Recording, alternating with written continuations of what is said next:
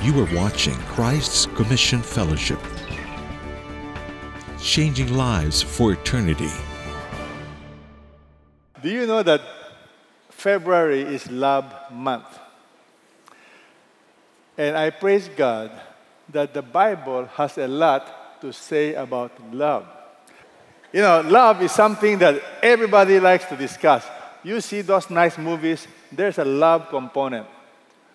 Now, there are different kinds of love, okay? For example, the first kind of love, when you guys were young, what is that kind of love? Crush.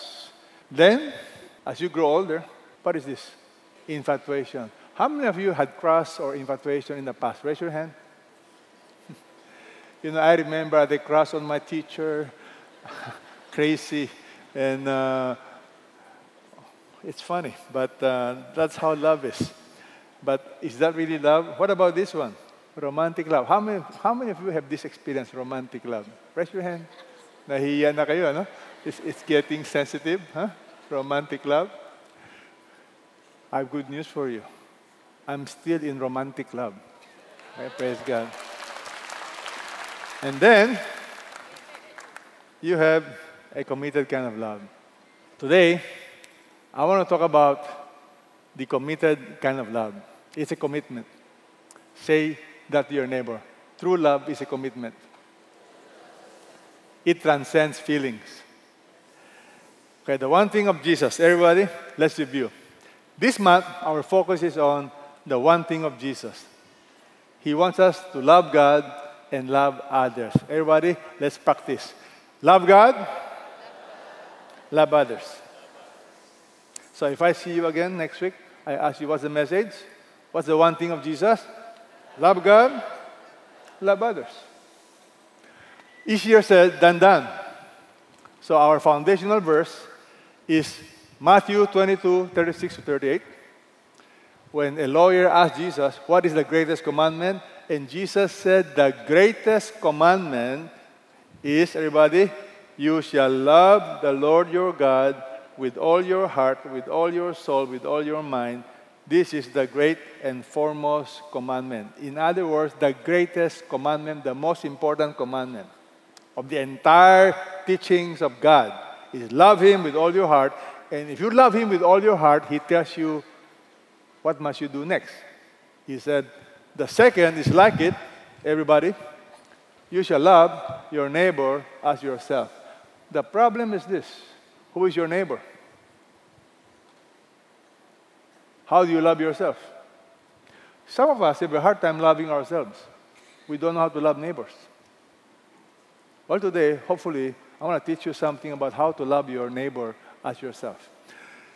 And then, to show you how important these teachings, how important is this particular teaching, he tells us, everybody read, on these two commandments depend the whole law and the prophets. In other words, Jesus is saying, if you learn to love God with all your heart, and if you love your neighbor, you have obeyed the entire Bible.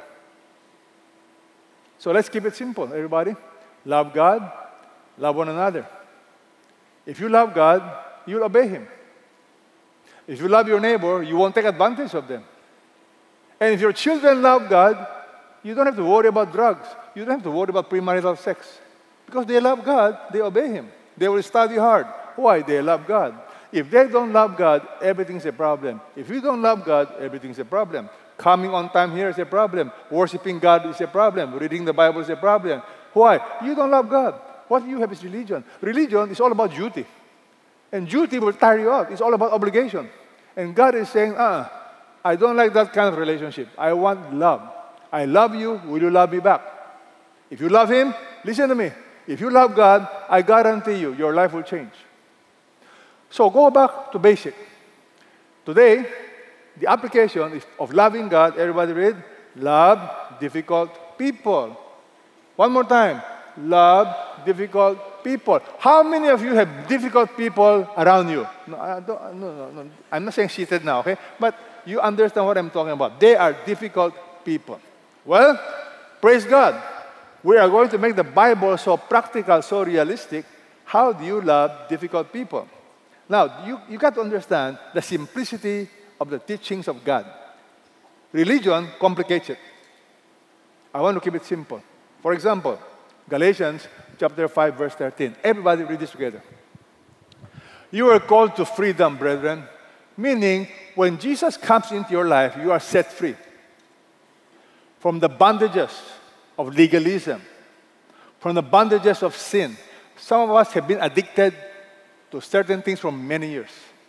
And God promises He will set you free. If you are in bondage, addiction, we have pastors here to help you. We want to help you. We have many people who have been set free from addiction to pornography, computer games, drugs, gambling, you name it, womanizing. We are all, once upon a time, addicted. Yes or no? The only difference is what kind of addiction. But God says, I'm going to set you free. Now, He gives you a warning. Do not turn your freedom into an opportunity for the flesh. In other words, don't say, because I'm saved, because I'm going to go to heaven already, I can do whatever I want to do. You see, many people are not discipled properly. So they use this excuse. I am already forgiven. I'm going to heaven. It doesn't matter what I do. I'm free. The Bible says, excuse me, do not turn your freedom into an opportunity, an excuse for the flesh to commit sin. Everybody read, but through love, serve. See, love is other-centered. For the whole law is fulfilled in one word. In this statement, everybody read, you shall love your neighbor as yourself. Can I tell you my prayer? I don't know about you. How do you pray for people? The Lord taught me recently how to pray for people, how to pray for church members, how to pray for these ones. Can I teach you how to pray? Most of us, I can almost predict when you pray, Lord, protect me from sickness, or Lord, heal this person. Am I correct? I mean, that's our usual prayer. I will now teach you an example of biblical prayer. For example, the Apostle Paul wrote to the believers in Philippi. This is his prayer. Everybody read. And this I pray. Everybody together. And this I pray, that your love may abound still more and more in real knowledge and all discernment. Notice, God wants us to grow in love. So if I were to ask you today, how many of you are loving right now? You're loving. Raise your hands. You're loving. How many of you need to grow in love? Raise your hands. And how many of you will never raise your hands no matter what I do? All right. The truth is, I need to grow in love. So you pray. You pray for me, I pray for you. Is that okay? Let's pray for each other. Notice that your love may abound. It will grow. It will multiply. More and more. You notice how redundant the Bible is? You already have the word abound, and now you have the word more, and then you have more. But then there's qualification. In real knowledge and all discernment. Because many people love, but they do not know what true love is. They love, but they don't know how to love. So the Bible says you need to learn, to discern, to grow in real knowledge. Believe it or not, it begins with knowledge of God, how He loves you, so you can love others. So how many of you would like to learn to love more? Raise your hands. You want to learn more. Higher, higher. Because I'm about to send some of you back home already. Okay. Like this group. You want to learn more? Okay, raise your hand. All right. You know, God gave me amazing eyes. I can see even to the last row here. You all want to love more? Raise your hands. See, I'm watching you. Praise God. That's called humility. You know, some proud people will never raise their hands. Let me repeat. If you have a problem cooperating, raising your hands, or you refuse to raise your hands, you ask yourself, why not? And I'll give you the answer. Most of the time, it's your pride. You don't want to be told what to do. I understand that. You know why? I'm proud also. Once upon a time, I don't like to be told what to do. But I have learned to maximize worship. You humble yourselves. Everybody, let's humble ourselves. Amen? Let's grow. Let's learn to love more. Amen? All right. So, I want to pray for all of you. Lord Jesus, it's my prayer that CCF and everybody that's listening to us all over the world will grow in this particular subject, how to love how to grow. And Lord, apart from you, we cannot really learn to love properly. Help us. In Jesus' name we pray. Amen. Now, why is it so hard? If the command is so clear, why is it so hard to love? Can I tell you why? Because many times you are not discipled properly. You are not taught properly. I assume responsibility. I have changed our discipleship emphasis. Because many times our emphasis is on knowledge. We think to disciple people, you let them have knowledge. Well, the Bible says, knowledge does not equal spiritual maturity. You know what knowledge will do? Knowledge makes arrogant. So a lot of people have lots of Bible knowledge. But I noticed something about them. They're not loving, but they know a lot. So I'm warning you. Knowledge is not equal to maturity. You can know a lot of Bible truths, memorize verses, know all kinds of doctrines, but spiritually you're a babe. So be careful. I'm not against knowledge. I study a lot. I've been studying all my life. Knowledge is important, but it does not equal maturity. What about zeal? Some people are zealous. They like to serve. Well, you can be zealous, but not mature. That's possible. That's possible. So we don't emphasize the right thing. We emphasize people to get involved in ministry, so they're so busy, but there's no love. What about the myth of sacrifice? Wow. If I give all my possessions to feed the poor, if I deliver my body to be burned, what a sacrifice. But do not have love. The Bible says it's nothing. In other words, God looks at the heart. So right now, He's looking at your heart. And He knows whether you love Him or you don't love Him. If you love Him, you will obey Him. If you don't love Him, He knows. I can pretend. I can go to church. I can act properly and deceive all of you. And I was shocked. I know of somebody who I became a ninong. He's not from this church.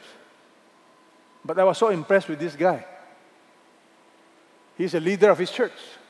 So I agreed, okay, I'll be your ninong. I was shocked to discover this man was such a fake. He was stealing the money of his church for the last 12 years. He was a leader of his church. He makes a lot of nice story. And I realized you and I can pretend, but no real relationship with Jesus. I got a shock of my life. There's another myth, which is a real problem, the myth of feeling. For many of us, we think love is a feeling. I'm going to expand this later on. I'm going to warn you right now. True love is more than a feeling. Remember that song I used to sing? When I fall in love, it will be forever. Notice the song. When I fall in love. How in the world do you fall in love? That's why you fall out of love. I don't fall in love. I grow in love. Honey, baby, I loved you 46 years ago, and I love you even more. Yeah, because love grows. So the topic today is very simple. Love difficult people. Everybody, how do you love difficult people? How? Well, there are different kinds of difficult people, okay? Some people are difficult to love because they are always angry. Do you know somebody like that in your family? Laging galit. It's mad all the time. It's amazing. Mad all the time. Do you know some people like that? Oh, yes. It's not too loud. Yes, I know. What about some people are talkative? They just love to talk. When people, I know of some people in our group, well, not our group, but I know of some people, I have to be careful. When people are talking, listen to me. When they're talking, this person, not in our group, but this person, will suddenly change the topic, and it's all about herself. If you talk about, this guy said, I went fishing, I caught this fish, and then somehow the conversation will change. I also did this, my fish is so big. Excuse me. You know, some people are talkative, yes or no? Yeah. Not so easy to love, huh? What about this one? Madam Negative, Mr. Negative. Always negative. Always complaining, always grumbling. Man, you try to avoid these people, yes or no? Do you know of such people like that? Or are you the one? Always negative. Always like attending a funeral service. You are not smiling. What about this one? Yeah, it's not proud people. Do you know such people who are proud? Is it easy to love proud people? Louder. Are you proud? See, difficult people. So how do you love them? Well, let me tell you something. Why is this message so important? Some of you have been hurt. And I realize for us believers, love is not an option. Let me repeat. Love for us is not an option. To love is to be vulnerable. To love is to be willing to get hurt. If you don't want to be hurt, you withdraw. Don't love. And some of you have stopped loving people because you have protected yourself. And that's how people become hardened. That's how you become cynical. Because you refuse to love. I like what C.S. Lewis said. To love is to be vulnerable. Love anything, and your heart will certainly and possibly be broken. If you want to make sure of keeping it intact, you must give your heart to no one, not even to an animal. To love at all is to be vulnerable. Love anything, and the possibility is you will get hurt. But if you lock it up in the casket of your selfishness, in that casket, safe, dark, motionless, you hide your heart. You don't want to love anybody. Sure, it will not be broken, but it will become unbreakable, impenetrable, irredeemable. The alternative to that tragedy, if you don't want to be hurt, if you don't want to love, is damnation. What does he mean by damnation? This is what he said.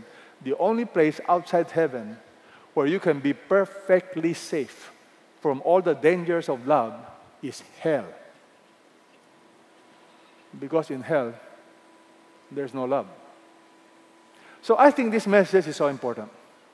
So how do we love difficult people? I have 5 principles I want to share with you. Simple 5 principles. And it's a definition, okay? So number 1, everybody, true love is from God. How did God love us? Well, you will see this from the Bible. Everybody, number 1, God's love for us, everybody read, unconditional commitment. Say that with me. Unconditional commitment towards imperfect people. For what purpose? To seek their highest good. Oftentimes requires sacrifice for His glory. So if you ask me, what is true love?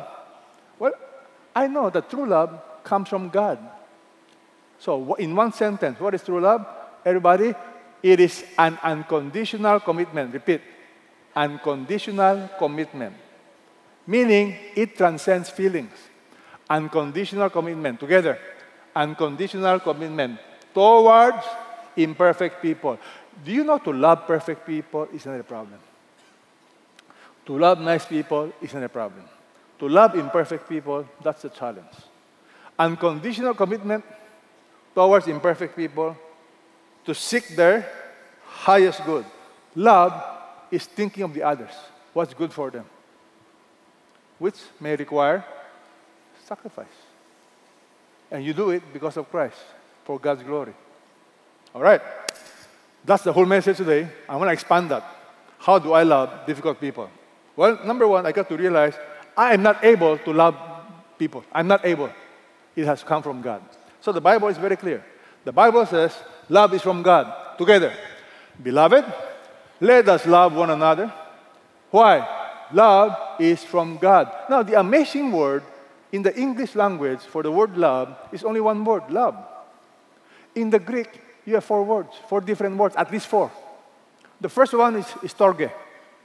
Storge talks about the love of a father to a child. It's parental love, storge.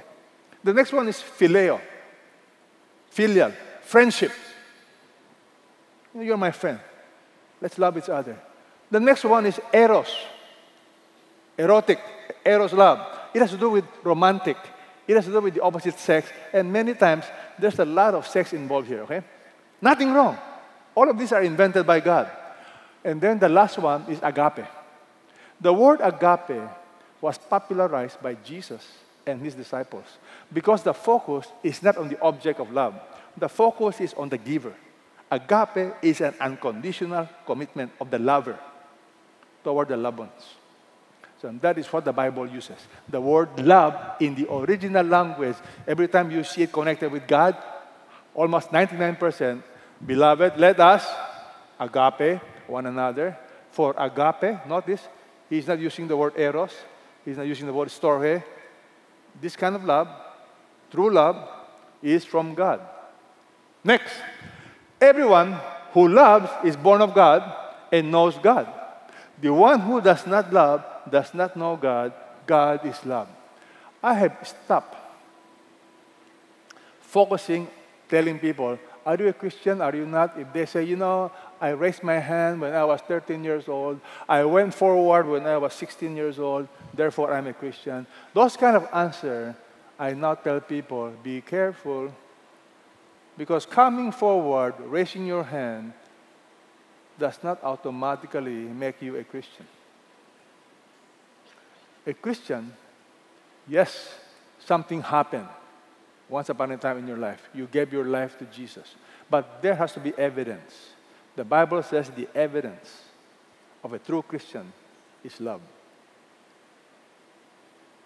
If you don't love, you don't know God. God is love.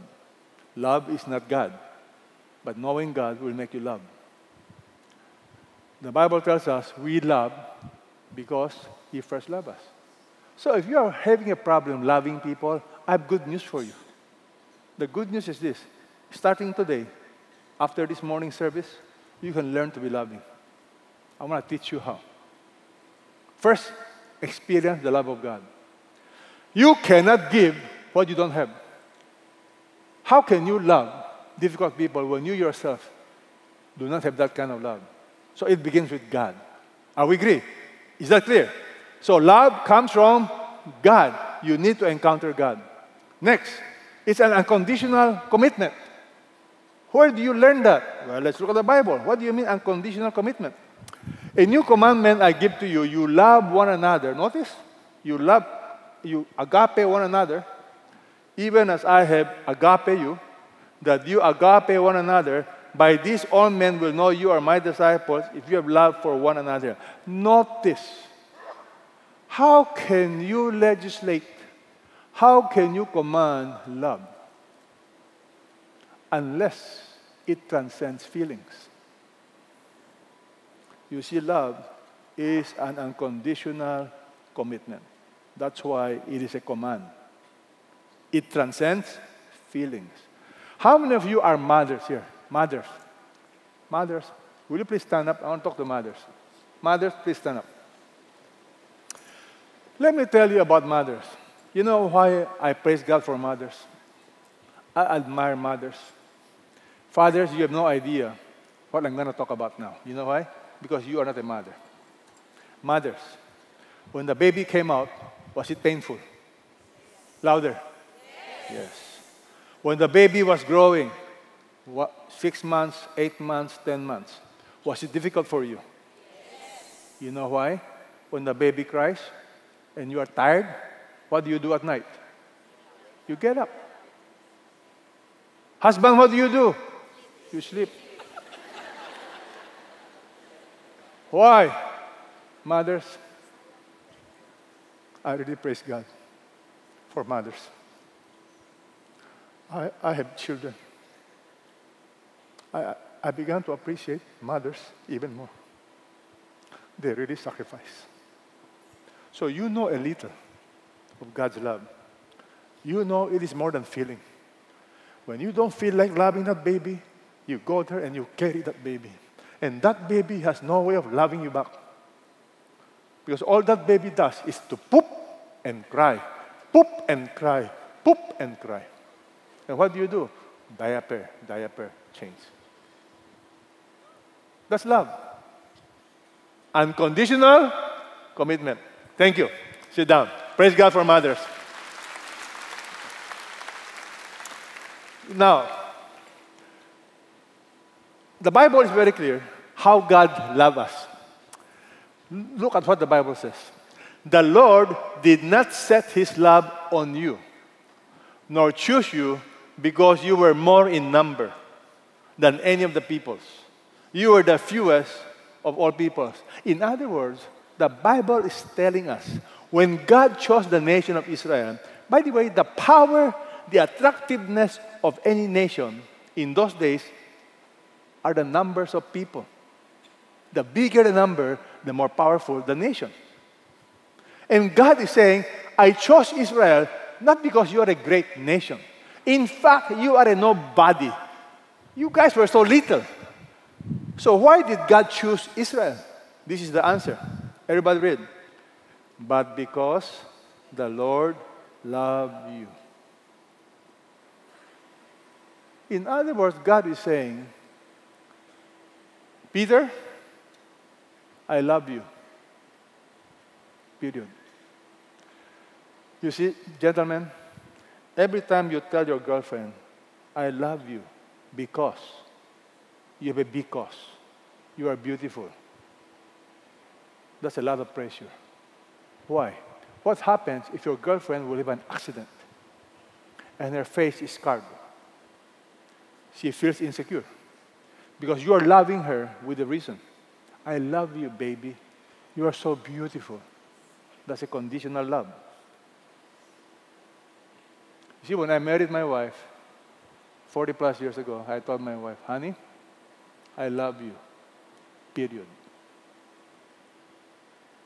My wife knows there's nothing she can do that will make me not love her. I told my wife, no matter what, I love you and I will love you.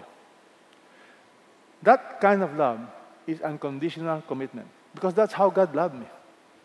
God says, I love you, period. So what is true love? It's from God. Amen? You cannot do this on your own. Next, it is an unconditional commitment. That's how God loves us. You know, some are loved because they are valuable. You love certain things because they are valuable. Yes? But some are valuable because they are loved. Let me repeat. Some are valuable, and that's why they are loved. Some are valuable simply because they are loved. I belong to the latter one. I am valuable. You know why? I am loved by the Lord. The Lord did not love me because I am precious. I am precious because He loved me. Tell your neighbor, you are precious because God loves you. See, that's how we are to love people. Okay? Unconditional commitment towards imperfect people. Now, to love perfect people is no problem. You know, my wife is almost perfect. So for me to love my wife is no problem. But for my wife to love me, that is another story. You know, the Bible tells us how God loves us. You and I are to love imperfect people. You know why? How did God love us? Everybody read this. God demonstrates His own love toward us in that while we were yet sinners, Christ died for us. Notice, what can you learn about love? It's from God. God demonstrates His love. So God's love is action. What did He do for us? While we were yet sinners, God did not wait until we repented, until we became good before He died for us. God tells us, as is where is. True love is loving somebody as is. Let me repeat. True love is loving somebody as is. However, because you love somebody as is where is, and it is true love, you are going to pray and you are going to desire that they don't remain as is where is. You see, God loves me as is where is. But He loves me so much that He will not allow me to remain as I am. He will use problems. He will use circumstances. He will use people to change me. God loves you as is where is.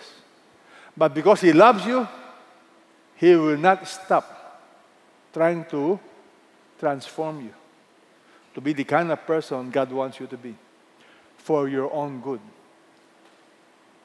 That's true love. You see, it's from God.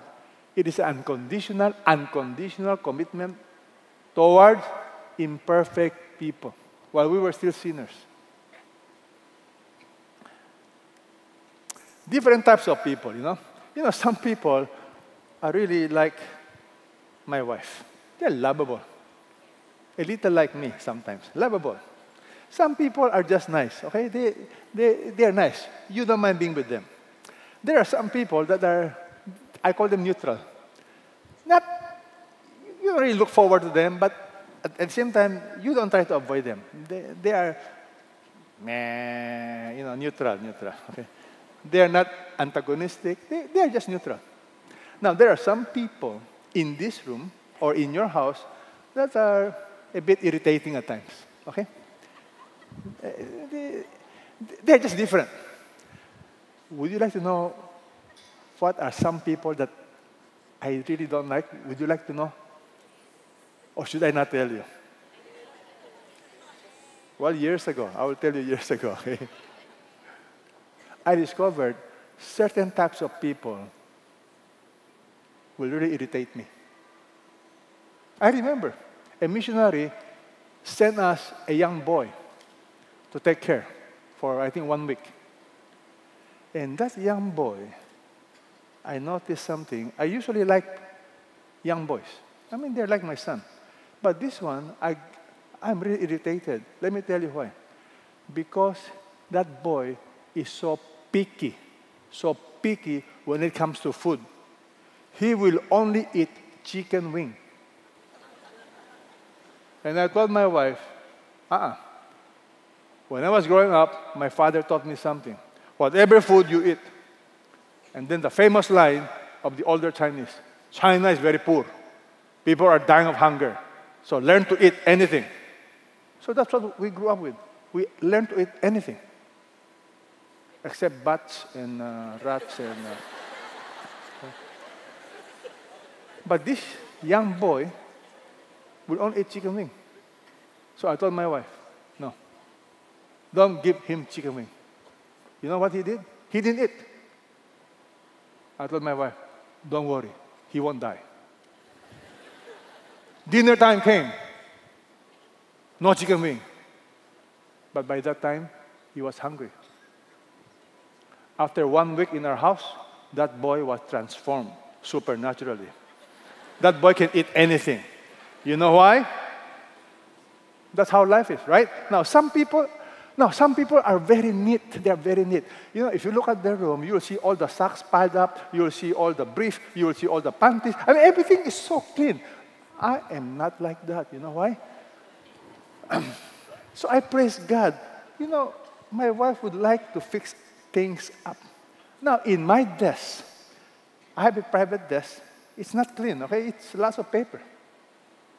And my wife used to try to clean up my table. I said, honey, if you love me, don't touch my table. And that will irritate me. You know why? Because she will do something and I cannot find my stuff. I get irritated. So I said, honey, we are different.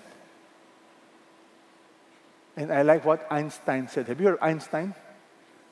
Einstein was told, if your table is cluttered and messy, it's because you are cluttered and messy. Einstein said, well, how do you describe a table that's empty? The mind is empty. So, honey, my mind is not empty. It's cluttered. Lots of stuff. Anyway, some people, they're annoying. They're just annoying. Do you have some people like that? I try to avoid them. Do you have people like that? You know, every time they come, they pour out their life story. They sap you of energy. They're just annoying. Now, all of us, believe it or not, all of us are annoying. All of us are also imperfect. Yes or no? But you are irritated different ways. But you cannot see how people are irritated with your own behavior. Yes or no? So, I remember in the zoo, I love to visit zoo. I was in New York, Central Park. It's a nice zoo there. One of the biggest zoos is in New York City. And I was so curious. I wanted to see the most dangerous animal in the world. The most dangerous animal in the world. I told my wife, we got to see this. So we kept looking for it. There's a sign. Most dangerous animal, arrow. So you have to put your head inside the cage, right, to see. So I put my head inside to see. There's a mirror. And I saw the mirror. I am the most dangerous animal in the world. My friend, to love difficult people, you have to admit. I have to admit, I am the one that's difficult. You know, sometimes we judge people, but we don't fail to see our own imperfection. Well, the Bible does not stop there. We are to love all kinds of people, especially enemy. Wow, enemy. Do you see why this message is crucial? He's not just talking about annoying people. He's talking about love your enemy. What do I mean? Well, let's read this together. Everybody read this. If you love those who love you, what credit is that to you? According to Jesus. Even sinners love those who love them. Everybody read. But love your enemies. Do good to your enemies. My friend, this week, there was a national prayer breakfast in Washington, D.C. I attended that with my wife a few years ago. That's where the president, senators, congressmen, they gather together in Washington, D.C. One of their guest speakers is by the name of Brooks. This is what he talked about before Donald Trump gave his amazing speech. Arthur Brooks said, everybody read this together. Civility and tolerance are low standards. Jesus did not say tolerate your enemies. He said love your enemies. Answer hatred with love. You see, my friend, the problem with us today, we don't take the teachings of Jesus seriously. We don't understand what he's saying. He's not saying you tolerate people you don't like. He does not say you accept people that's different from you. He says love your enemies. What's the message today? Love difficult people. Can you turn to your neighbor, tell your neighbor, love difficult people.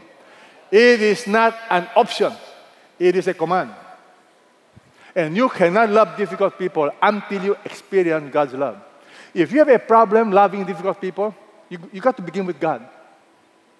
Lord, I don't know this love. You cannot give what you don't have.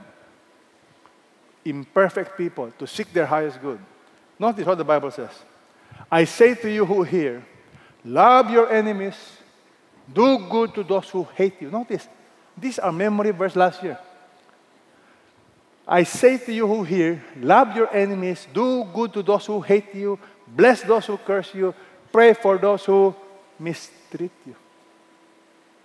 So friends, if you want to start a viral movement, not the coronavirus, but I want us to begin something, all CCFers, let's do something supernatural through the power of God. Let's begin to love difficult people. Let's begin loving people the way God wants us to love. What do you think? Shall we do it? Begin today. And the Bible says, how do you do it? Very simple. Treat others the same way you want them to treat you. You see, our problem is we are governed by feelings. That's the problem. For many of us, we don't understand. When God commands us something, it transcends feelings. But many of us are saying, I don't feel it. And because I don't feel it, I will not do it. I don't want to be a hypocrite. Have you heard of that? I'm a fake. I'm a hypocrite. Excuse me. My wife gave me the best definition of hypocrisy. Do you know what is true hypocrisy? Hypocrisy is knowing something right. It is knowing something that God wants you to do and you don't do it. That is hypocrisy. You see, for us, we equate hypocrisy with feeling. I don't feel it. So if I do it, I'm a hypocrite. You are being true. You are being obedient. If Jesus were to follow his feelings, he would not have died on the cross. Because before he died on the cross, he did not feel like suffering on the cross. He prayed, Lord, if possible, let this cup pass away from me.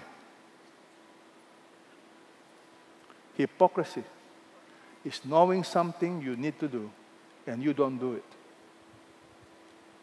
You have misunderstood hypocrisy. If you wait for feeling to come, it will never come. So here's the principle I want to share with all of us. In this room, you have two kinds of people. One, governed and controlled, enslaved to feelings. I call them immature Christians. You have another group. They've grown. They've become mature. You're able to control your feeling. You are able to allow your feeling to submit to your will. Love should never be the servant of feelings. Love is the servant of the will. The two kinds of people. And some of you are still immature. Enslaved to your feeling. I don't feel it. I cannot do it. Go beyond it. Learn the principle of motion before emotion. You do it, emotion will follow. Remember, I shared this story years ago. Years ago. Somebody did something unjust to me and to our family. I never felt more betrayed because this person was our good friend, family friend. Ninong of my brother's wedding. But he betrayed us. When he was sick, somebody called me. Peter, he wants you to visit him. He wants you to pray for him. In my mind, I'm not going to do that. Why? I don't feel like doing it. Why will I visit you? Why will I pray for you? You have betrayed our family. You have betrayed me. In fact, this is the same guy who fired me from my company. I said, I'm not going to go. I'm not going. Then the Lord spoke to me. The Lord said, Peter, I command you to pray for people. I've commanded you to love your enemies. If you don't obey me, how are you going to teach the Bible someday? You're a fake. You're a hypocrite. You know what's right and you don't do it. So, when they called again, I said, okay, I'm going. But let me tell you from my heart, I don't feel like going. I don't feel like praying. In my mind, why would I pray for him? What if he gets well?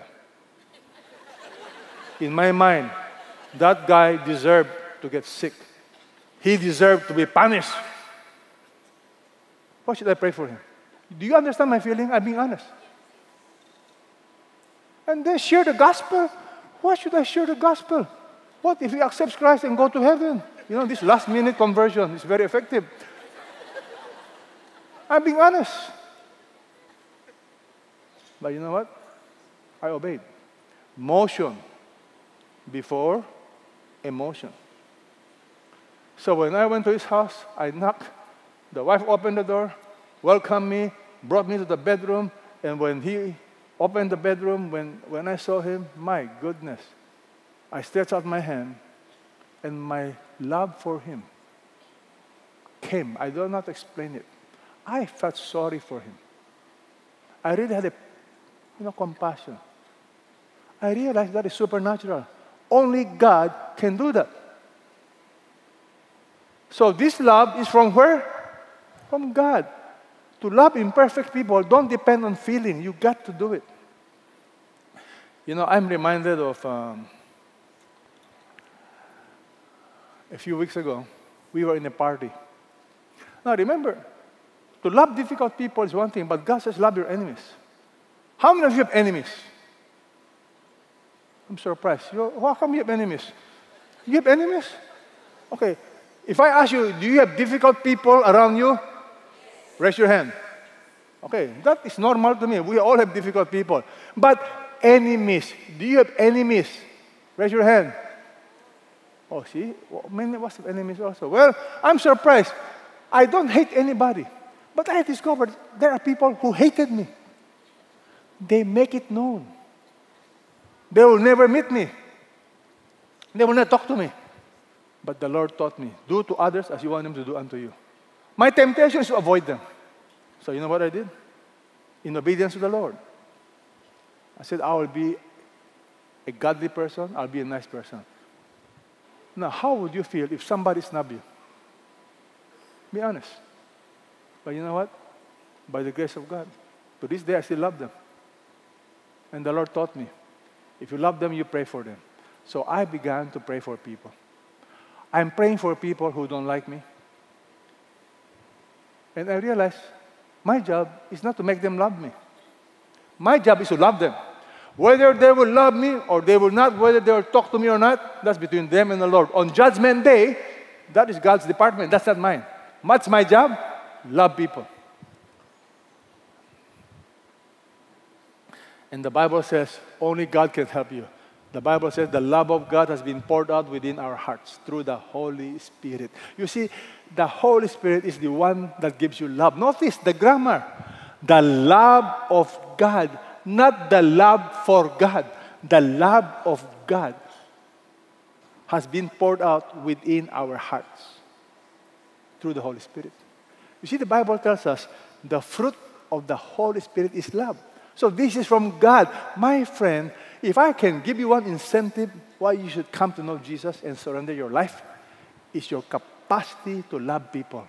It will happen supernaturally. Every true follower of Jesus will encounter this. I was given the permission by this sister to share her story. You see, this sister, I cannot mention her name yet. She told me, don't mention her name, but give her story. She was married for 9 years with 2 kids. This girl, married for 9 years, her husband was a womanizer, alcoholic. The husband left her with 2 kids. When the son was around, I believe, perhaps 10 years old, the son developed a brain disease. A disease the doctor said incurable. So here's the mother with a son and a daughter. The son, 10 years old, the doctor said only 6 months to live, or maximum 2 years. So the wife loved the son, took care of the son, but the husband refuses to help, not even give a single centavo. That young boy continued living for 2 extra years, 4 years. 2 years bedridden. The husband refuses to help. You know, when I heard the story, I really felt bad. How can a father do that? And then the father will not even visit the son. The father will only visit the son twice a year. Birthday and Christmas. The last day, when the son was still alive, the wife called the father, please come, visit him. The doctor said he's going to die. Visit him while he's still alive. She called her husband 8 times in one day, every hour. 8 o'clock, 9 o'clock, 10 o'clock. Please come, please come. He's dying, please come. The husband or the father refuses to come.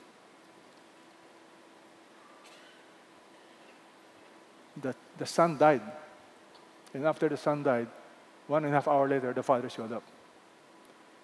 This girl told me, I was so bitter, I was so angry. I don't blame her.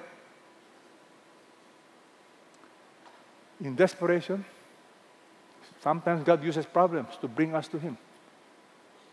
Her mother invited her to come to CCF. So she attended CCF. It so happens I was the one preaching. It so happens my topic was forgiveness. And she said, Peter, you may not know this. When you ask people to stand up, I could not even stand. I was crying. I was seated crying because God spoke to me. Can I tell you what she did? Some of you got to do this. After the service, that same afternoon, she texted the mistress and the husband. I forgive you. I love you. That's it. She was set free. And then the testing came. Her husband became blind with one eye. So I said, what did you do? She visited the husband, helped the husband, bring the husband to the hospital, spent money in the hospital to help her ex-husband. I said, what? After what he did to you? I remember I told you, love is from God. It's a commitment towards imperfect people to seek their highest good, which oftentimes require what? Sacrifice. You know, she sacrificed her time, her effort, and praise God, the husband could not see. Now, you keep praying for this couple, okay? The story is not yet finished. So, perhaps something will happen in their marriage. In the meantime, not all story will end with happy ending because we're still alive. So let's see what's going to happen. Amen? Now, I like all of you to learn to love God. You know why? Look at what the Bible says.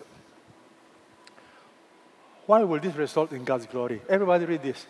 By this, all men will know you are my disciples if you have love for one another. Notice what the Bible says. Because of this, because of loving one another, all men will know you are my disciples. In other words, the best way to testify for Jesus is not always through your words. You are judged not by your creed, by your deed. People judge us not by what we say, but by what we do. Jesus said, if you love one another, the whole world will know you are my followers. My friend, how can a group of men in the time of Jesus, during the Roman Empire, no money, no power, how can a group of men change the entire Roman Empire? Explain that to me. How can a group of men and women, the only thing they had, they followed Jesus. How did they transform the entire Roman Empire? Can I tell you how? By loving one another. The power of love.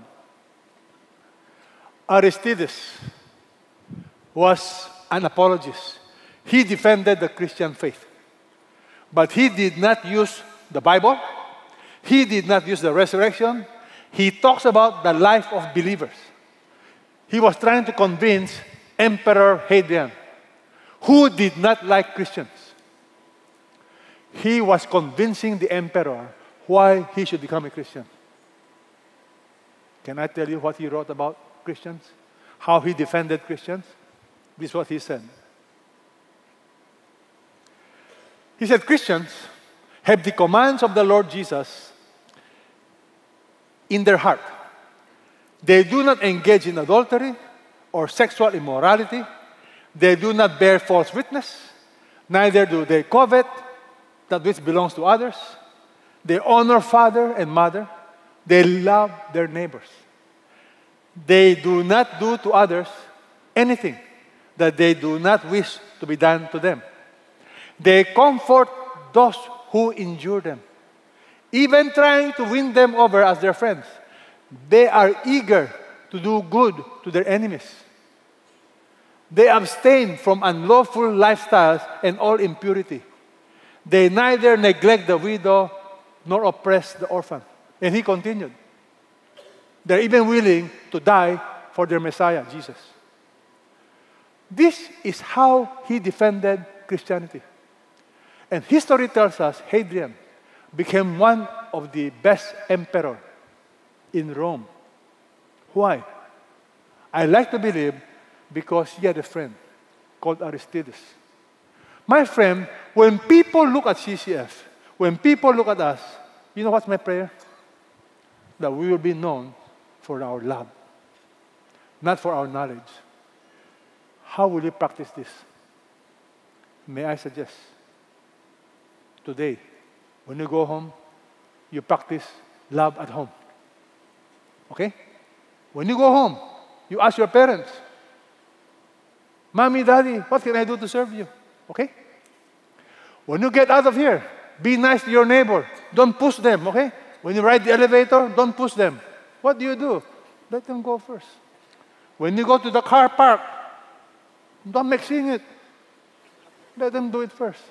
Oh no, really. Let's practice loving each other. In the office, at work, don't gossip. When people say bad things, don't gossip. Love people. My friend, I just pray that CCF will begin a revolution. You know what revolution? I want us to be viral. Not with coronavirus, but the virus of love. The love of Jesus. Is it okay with you? Praise God. All right. So, starting today, for this month, what are we going to practice? Love. Love God, love each other. But the truth is this.